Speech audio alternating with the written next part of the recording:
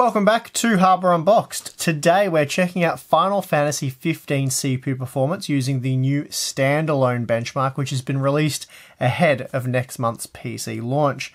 I asked if you guys wanted a benchmark of the game with 30 plus GPUs, and of the almost 5,000 people that voted, 60% of you were very keen on the idea. That being the case, I decided to get on with the benchmarking, but before things really got rolling, I actually ended up changing gears and decided to do CPU testing first rather than the GPU testing, as it just looked a bit more interesting. I still do plan to conduct extensive GPU benchmarks later in the week though. The reason I wanted to look at CPU performance first is because the game is extremely CPU intensive, far more so than I was expecting. Developer Square Enix recommends gamers pack at least a Core i7 3770 or an FX 8350. Typically I'd say that's significantly more firepower from Intel, but whatever, we'll look into that shortly. The point here being that the game calls for 8 threaded CPUs for the recommended specs, while on the GPU front, they believe you'll get away with a GTX 760 or an R9 280. Oddly, in that comparison, AMD packs far more firepower, but then this is an Nvidia sponsored title with GameWorks baked in.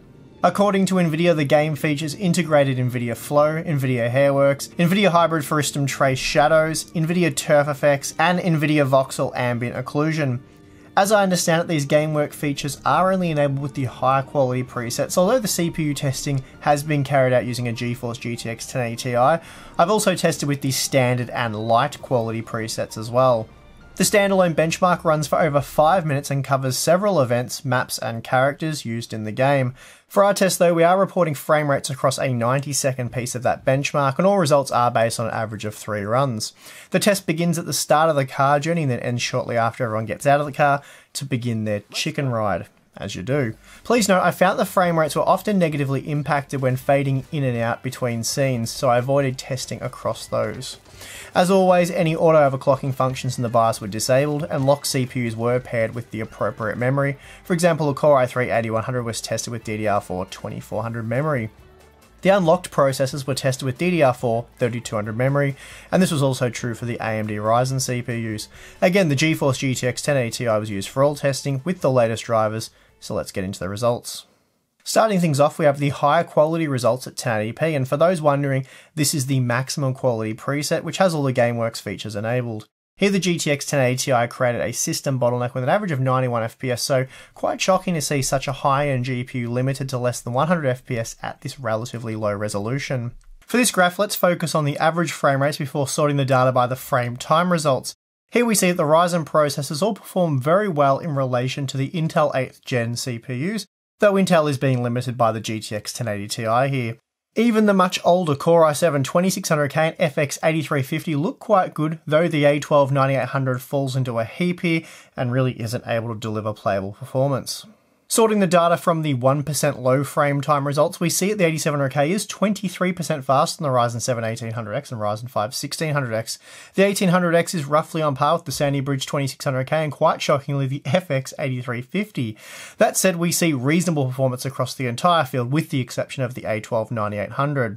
Then if we focus on the 0.1% data, the older 2600K and FX 8350 processors fall away, as do the more modern quad-core processors such as the Ryzen 3 1300X and Core i3 8100, though the higher clocked 8350K still does quite well. Since we were so heavily limited at 1080p with the GTX 1080 Ti, at least for the high-end 8th gen core processors, I decided to try the 720p resolution.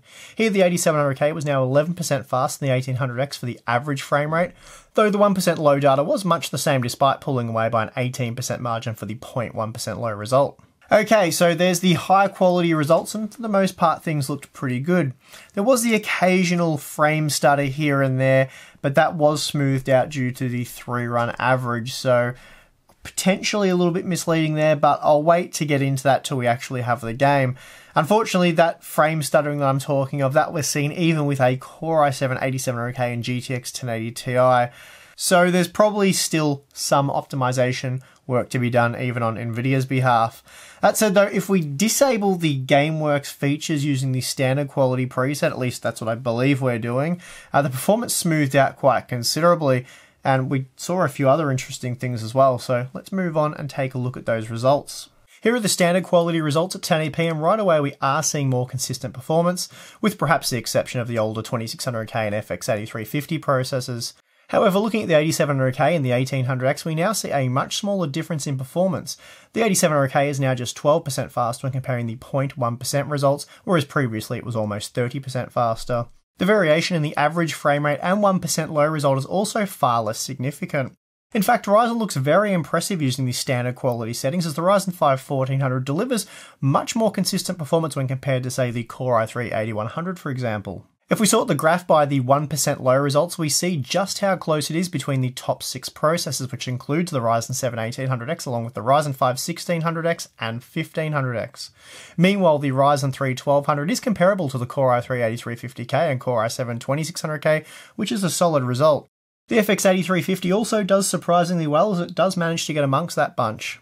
Now, I thought while I was at it, why not invest the time to check out the light quality preset, and this led to some very interesting findings. Normally, Intel's higher clock CPUs run away with the low resolution, low quality testing, as they provide much higher maximum frame rates, and we do see that here when looking at the average frame rates. The 8th gen Core i5 and Core i7 processors were able to max out the GTX 1080 Ti at 171 FPS on average, making them at least 11% faster than the Ryzen 7 1800X. However, you might have noticed something strange when looking at the frame time data, so let's move on to focus on that. Here we see something very unexpected. When sorting the data by the 1% low result, the Ryzen CPUs come out on top. In fact, even the Ryzen 3 1300X is able to beat the Core i7 8700K. That's not the case for the 0.1% result, but here the Ryzen 5 and Ryzen 7 CPUs still beat the mighty Core i7 8700K. This is very unusual, and we'll have to do a bit more digging to work out what's going on here. Well, there was certainly some interesting results there, and it should give you a good idea of the processing power you'll require to play Final Fantasy 15 next month, assuming nothing changes between now and when the game is released next month. You'd have to assume, though, that the benchmark tool is very accurate, given that the developer has released it ahead of time to allow gamers to prepare their systems. Based on my testing, if you have a quad-core that's clocked below 4GHz, you're probably going to struggle with anything more than the light quality settings. The game is extremely CPU intensive. For example, the 12-threaded 8700K rarely dipped below 40% utilization, and in our own test spent most of its time hovering over 50%, at times hitting as high as 80%. It was a similar story for the Ryzen 7 1800X, though more time was spent hovering around 30 to 40%.